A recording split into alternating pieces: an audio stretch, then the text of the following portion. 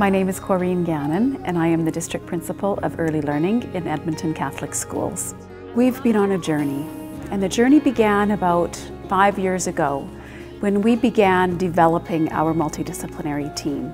And as we grew the team and saw the value in the team, we realized that we could far better meet the needs of all children within the inclusive environment by utilizing what is referred to as universal designs for learning. And what that is a combination of speech and language strategies, of occupational therapist strategies, of physical therapy, of adapted phys ed, and all grounded within what early learning philosophy is and how it's actualized within the classroom.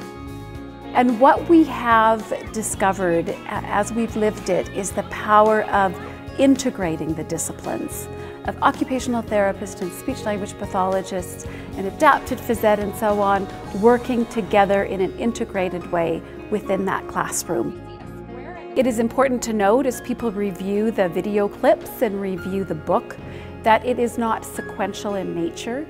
So really what we want teachers to be able to do and therapists to be able to do is to look at what the needs of the child are and then pick and select from the various video clips and from the various strategies that are noted in the book. By no means feel obligated in going from front to back.